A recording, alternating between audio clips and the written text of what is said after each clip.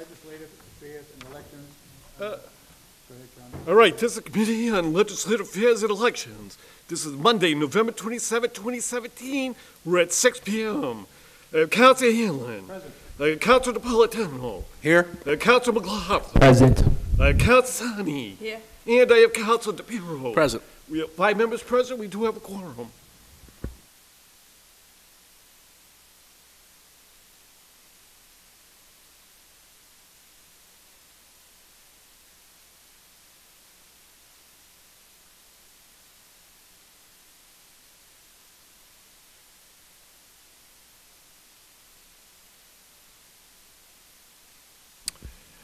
All right, the first piece of business, this is the work study report on an order that was sought by Councilor Michael McLaughlin and Councilor John Hanlon to create a legislative code for the city council officers. Thank you, Mr. Chairman. Mr. Chairman, I want to take a moment to thank this committee. We, yourself and I put this forward, but this committee worked diligently on this item. We all really came together as a group, worked in many meetings to carefully create a legislative code, something that I think everybody in the city will be proud of and something that everybody can work with. Also want to thank our city clerk, Sergio Canilio, and assistant city clerk, Dave Vergucci, for all of their hard work and due diligence on this item. I think this is something that was needed, and I think we did a great job at putting this together, and I wanted to thank my fellow colleagues that have worked on this with me. At this point, I have no other statements on it. Thank you. Councilor Napolitano. Sorry. Thank you. This is more of an explanation for the public what we mean by administrative code. This is basically a structure for the city council, identifies where we are in the pecking order, how who works with us or works for us, and how their job titles are distributed. And this is all this is.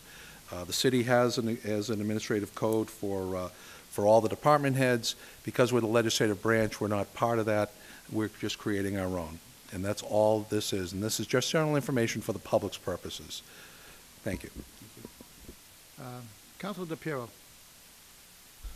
Thank you, Mr. Chairman. Just to reiterate what my colleague said, this is a good code. It's a strong code. It's a good blueprint for how this body should operate. I just have one amendment to make because I left the work session a bit early. My amendment would be to return the legislative aid salary scale back to what the city clerk had initially.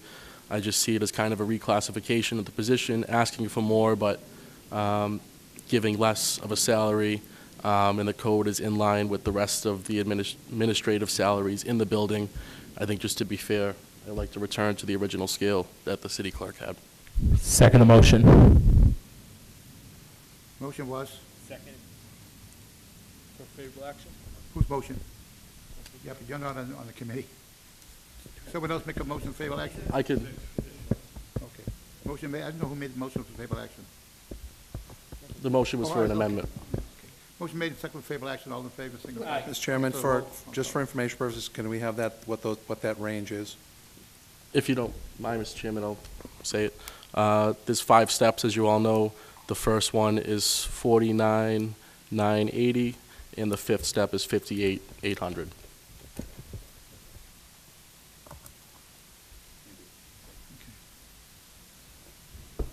Councilor Semi, On the motion? yes, go ahead. In the meeting, we discussed about cutting it down about 5,000. I believe we went like 44, 45, is that what we discussed? We decided, and I believe a few of my colleagues agreed with, that it's a chart. And if someone has experience, you can bring them in at a higher level. To bring someone in that has no experience at level 1, that's a lot of money to the outside sector. To people that work every day out there, jumping someone at 45,000 is a lot of money with no experience. So we can, if we have someone that's going to apply for a job or whatever happens down the road, you can start them at level 4, level 5. I can't agree on changing what we already committed in the meeting, so I'm not in favor of that. Thank you. I'm sorry, get Councilor McLaughlin first. I respect my good colleague's opinion, but I don't agree with it. I unfortunately had to leave that meeting also early the other evening due to a previous commitment. I thought that the salary was discussed the previous meeting before that, and we were going to leave it at the numbers that Council President just stated. And I came back the following day and realized that it had been cut by $5,000. I at no time was in support of decreasing the number by $5,000. And that's why Council DePiero and I decided that it would be best to keep at the number that we had had originally when we all worked on this at several meetings. So although I disagree with Councilor Sani's statement that we will bring somebody in unexperienced. We're going to bring somebody in that's going to know the job and fulfill the job, and we should be able to compensate them fairly for doing the job that is at hand. And it mimics all of the other salaries for clerks throughout our community. So I believe that's the reason why it should not be cut by the $5,000 that is being discussed. Thank you. Councilor Napolitano, please. Thank you. I mean, I be honest with you, I mean, I disagree with my colleagues, but I do agree with Councilor Sarni. This isn't a clerk position, this is an administrative aid position. There are people in the private sector who manage larger operations than the city council and get paid less than $50,000 a year. And the thing is that what I think what Councilor Sarni is trying to point out is that we have an experienced person. We don't have to start them off at level 1. We can start them off somewhere in the middle. But level 1 is the minimum. Think of it like minimum wage. And $50,000, okay, $49,000 and change is still, rounded up 50,000 is still an awful lot of money to pay someone to manage, to do that type of work. I've been in the banking world. I've worked with bank managers who have a lot more responsibility who don't make that kind of money. My wife manages a law firm office. She doesn't make that kind of money. And the thing is that the difference between public and private sector shouldn't be such a disparate difference. And I think that cutting the ranges down by 5,000 still represents a reasonable and a decent wage. Personally, I still think it's high, even with the reduction. But again, I wasn't looking to create that argument or create that issue, or in trying to come up with an amount. I think we had looked at in discussion. When we decided this in committee, was that this was more of a compromise to still at least keep the range at a reasonable rate. We have a responsibility to the taxpayers for not only what they, for how we spend their money, but again, given the type of job, and there is a lot of responsibility granted. But that's an awful lot of money to pay somebody who in the private sector would probably make about 20 to 25% less than that and have more responsibility and more on them. So I mean, I do support the wage that was proposed in committee. Councilor DePiero? Thank you, Mr. Chairman. Once again, my thought process is just being fair with the rest of the building. I understand Councilor Napolitano's concerns. I just think in technically reclassifying it, asking for heck of a lot more in job duties, and if we do appoint someone that has no experience for the position when it becomes open, then shame on us, is my thought process. And I'm going to call for the question on the amendment, please. Councilor McLaughlin? Thank you, Mr. Chairman. I would also echo that Councilor Napolitano states that we have a responsibility to the taxpayers in the city. I couldn't agree more with Councilor Napolitano. But we also have a responsibility to our employees that work for the city council in the city council office, that we're going to treat them fairly and treat them accordingly and match their salaries with other administrative assistants and so forth across the city hall, across this building. We have that responsibility to any employee that we bring in the future. And that's why I strongly will support this evening. Thank you.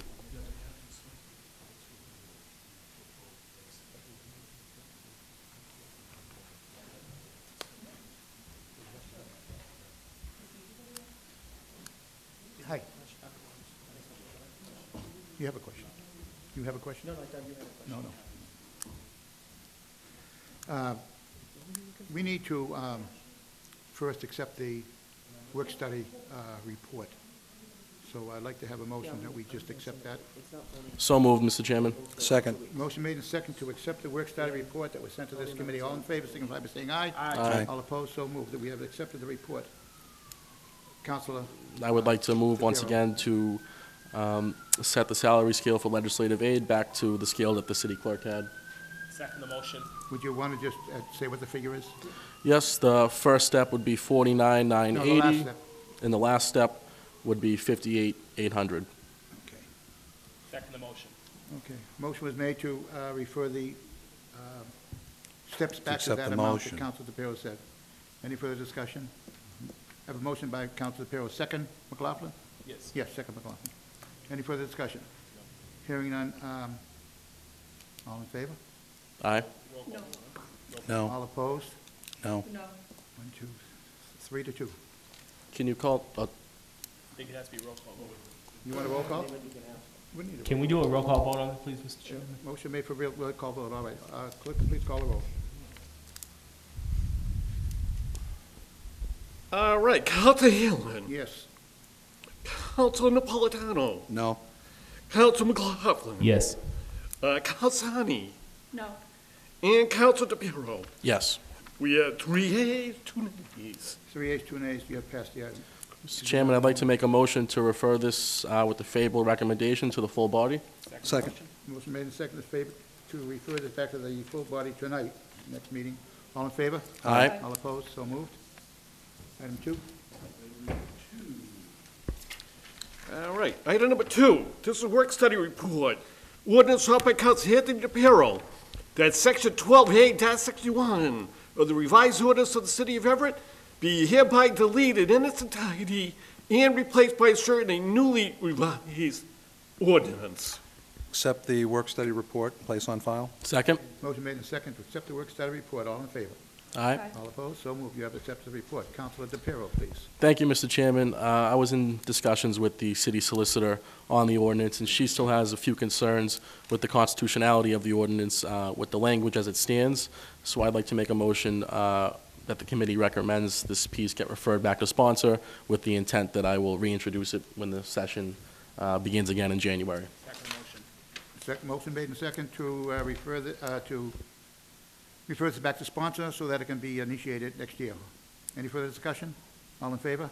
Aye. All opposed? The ayes have it. Motion to adjourn? Motion Second. made and seconded to adjourn. All in favor? Aye. All opposed? We have adjourned.